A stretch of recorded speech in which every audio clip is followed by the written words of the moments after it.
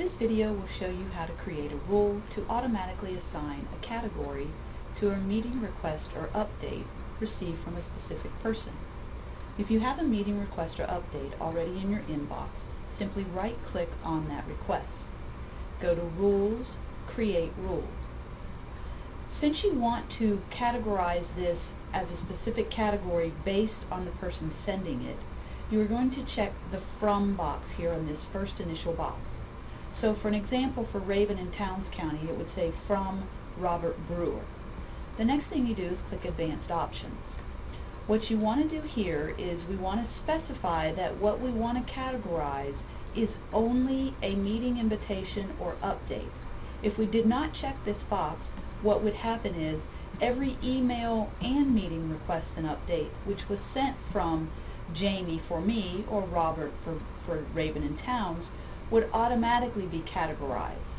But the way we've got this here, by checking this box, we are asking only that the meeting invitation or update be specified for a specific category. So we click Next after checking that box. Then what we want to do is we want to assign it to the categories X. So we're going to check this box. Now to pick the category that you assign it to, you come to this middle section here and you actually click on Category. Select your category, and for A&R obviously it's red in your environment. The dark blue is for FCS, the dark green for 4-H, etc. So click the UGA box here for my example and I say OK.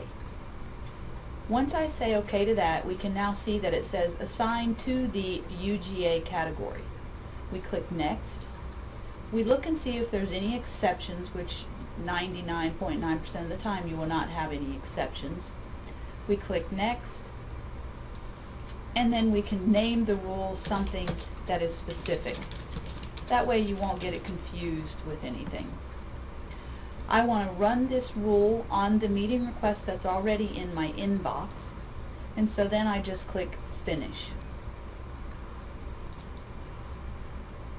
And as you can see, I'm going to click Cancel here on this box. As you can see,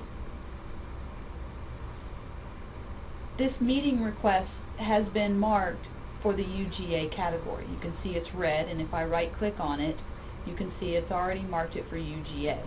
Now this rule will be beneficial in that it will keep the managers of the UGE addresses from having to right-click on those meetings that you accept from the agents or program assistants. You won't have to right-click on those and select the category.